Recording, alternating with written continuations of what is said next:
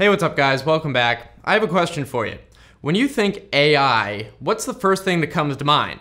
I think for a lot of people, it's probably some robot and maybe even like the Terminator movies where they rise up. But AI these days means something very different from what we typically imagine. And actually AI, artificial intelligence, is being used in a ton of applications as we speak for all sorts of different major companies from Google to Amazon and all of these.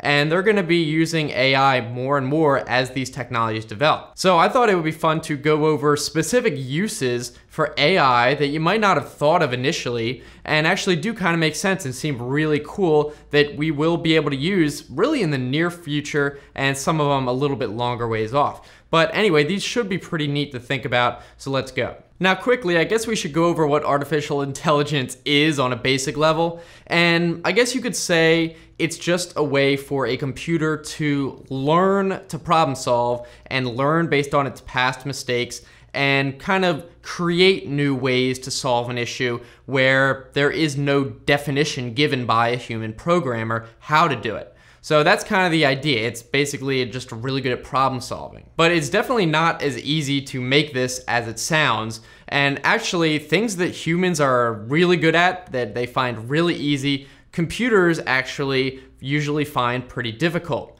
And this is known as the Moravec paradox. And the idea is things that are simple as walking around. We don't even have to think about it, yet it is such an incredibly difficult and complex thing for a computer to do. And the theory is that the reason we're good at it is because we've had literally millions and millions of years where our brain evolved to learn how to walk and be able to do that. So our brains have had millions of years to learn how to walk, and it was kind of imprinted into our DNA, whereas a computer, it obviously has no idea. That's why you see all those robot videos where they're stumbling around. But at the same time, computers are able to learn pretty quickly if you code the AI to be able to do it right, because it's able to try one thing very, very often. Just keep trying it over and over and over. Maybe not if it's a physical thing like walking, because a real person would have to set it back up, but I don't know, if it's like playing chess, which they do exist, you can have it run a million games at once, whereas a person would have to spend years practicing playing chess against other people to even get good at it. And also another advantage computers have is once one computer learns something, it can be copy and pasted to every other computer. That doesn't work with humans, unfortunately. It's not like the Matrix where you can download a skill into your brain. It's like, no, if you want to learn how to do something, you have to spend a lot of time doing it, and then only you get that skill. It's not like you can go over and see, oh, I like the way that person can dance. Hey, can I buy your dancing off you so it's in my brain too now? It doesn't work like that, unfortunately. So I think you get the idea, and how can we apply this to actual uses? And I think a lot of different situations will be visually based. So Google Lens actually did a demonstration when it first came out of how there was a picture and it was someone behind a fence. And it was able to use AI to determine what that picture should be without the fence. Because a human looking at that picture, they're like, well, yeah, your brain fills in what's behind those chain links. It just kind of knows, even though you can't see it. When you think of it in your head, you can imagine it without the chain links. Now, a computer is not very good at that, but they used AI to maybe learn what the trees look like and what they should look like based on looking at millions of trees. So it's like, okay, well, I'll replace that with a sample of a tree that probably should be here. So stuff like that would be pretty cool, where it's based on teaching the computer what things should look like, and it can realize that and then reconstruct it. Some other very similar examples are, if you ever taken a picture and it's a little bit blurry, it's a little bit out of focus, it's like you can look at that picture and say, well, yeah, I know what it's supposed to look like, but it's blurry, darn it. Or maybe it's a very small image that's low resolution, and when you blow it up, yeah, it looks blurry, but our brains can know what's in that picture and what it should look like. So if we take a picture of a cat that's very small, for example, we're imagining in our head like what the fur looks like up close, what the eyes look like, how big the cat is. You know, we have like how it compares even to the ground, the shadows and stuff. We can imagine all that, but the computer can't. It just literally knows what the pixels are. But if we can teach the computer a lot of different stuff about cats and what cats look like from different angles, like what their fur looks like, different types of fur, how long the fur is, it can probably reconstruct what that cat looks like in a much higher resolution. So when you blow it up, it actually looks like a high resolution of the real photo. And here's one fun example we can do. I want you to imagine a water bottle. Just any water bottle, put it in your head, in your brain, and you could probably imagine 100 different ways a different water bottle could look. Like the color of the wrapper, the material, how big it is, stuff like that. And you can rotate it around. You know what it looks like from the top. But computers only recently have started to be able to recognize objects. And you might think, well, why is that? They have millions and millions of pictures of a water bottle. Well, why can't it know what a water bottle is if it's a picture from the top? And the reason is it doesn't really know what a water bottle is. It just knows what a water bottle is called, if that makes sense. So let me rephrase that.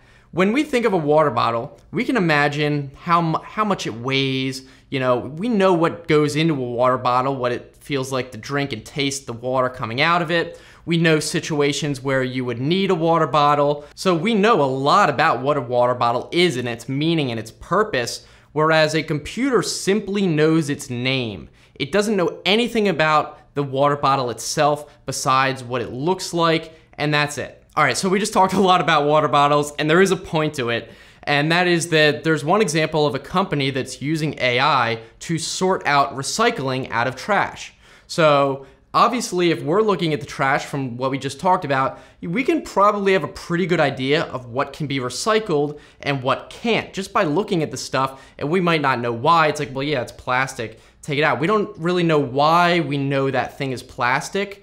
We just kind of know, just with the way it looks, the way it reflects, how it might move when something bumps into it, the weight of it, that sort of thing. So there are companies out there that are using AI to teach a computer what different things look like when it's being sorted through the trash, and then it can correctly move it into recycling or to go to the landfill. So that's at least one practical reason, and it could make things a lot more efficient in the future in terms of recycling and energy usage, because maybe one day we don't ever have to separate out recycling. You know, the computer and the AI will just do it at the factory, and it'll automatically say, all right, all this stuff goes to landfill, all this stuff goes in recycling, and we will never have to worry about it. All right, so here's another pretty fun example for video games. So obviously video games have characters that want to act naturally, and they could use AI to change their behavior that seems natural. So say for example you're playing Call of Duty single player and you have all these enemies looking at you.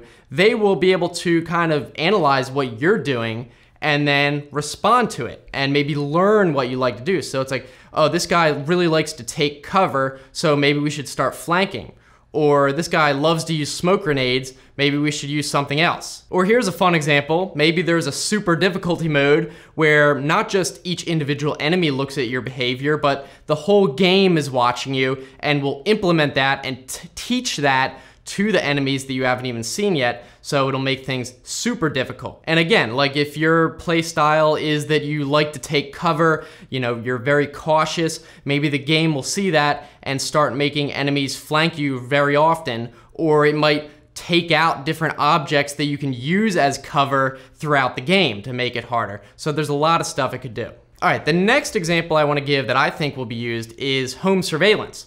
So obviously there's Nest cams where it streams to the internet and it'll notify you if something moves or something like that. And it might even notify you if there's people. But for the most part, these systems are not really very smart yet. But in the future, I think they will be. And it'll be more like a real person watching a security camera, except it's AI. So for example, I would hope that the computer would learn that when you walk into your house, you always come through the door. So if someone one night comes through the window, well, that's very unusual, that's not right, and it'll send you a notification even though you have notifications off, for example. Or we could also teach the system by showing it a lot of video footage of break-ins from other houses. So it would now be able to look at that and say, all right, so a break-in usually happens when there's like a loud noise and someone kicks in the door and then a person walks through the door. So if that ever happens, I know that's probably a bad thing, and again, it'll notify the person immediately. So kind of like how I said before, we might not even need to enable different types of notifications. The AI will automatically know what types of things it needs to notify you for, and maybe what types of things it should notify you with a sound, even if your phone's on vibrate or something like that. You know what I mean? It could give you priority messages for things that it knows is important. And finally, here's another use that I think will be really good, and that is computer troubleshooting. So when we are using the computer, if an error pops up, a lot of times, it kind of gives a little bit vague description of what went wrong, but we don't know why that happened within the program. We might know how to fix it, but we really don't know why it happened, and sometimes we don't know how to fix it at all. So we generally have to do a research and go on Google and search, hey, did anyone else have this problem? How do you fix it? Whereas hopefully in the future, the computer will pick up all this data from people who are using different programs, and maybe 1,000 people get the same error message from the same program, and Windows will see that, and then it'll maybe see how people fix that. And it'll look at what someone did between someone getting the error message and then not getting the error message, and then it could suggest or even try it itself the next time other people get that error message. And also, maybe the program itself didn't give a very specific error message, but the computer knows what went on, even if it can't really fix it because it is a computer as well, and it can give you a better description of what exactly happened that can better help fix it. So a lot of this stuff is pretty high level. Hopefully you guys thought it was interesting. And I'm sure a lot of you guys have ideas of your own that should be pretty fun, and we can talk about that down in the comments. If you guys want to keep watching, I'll put some other videos right here. You can just click on those. And if you want to subscribe, I make new videos every Tuesday, Thursday, and Saturday. And also consider enabling notifications by clicking the bell next to the subscribe button. And as usual, thanks so much for watching, guys. I'll see you next time. Have a good one.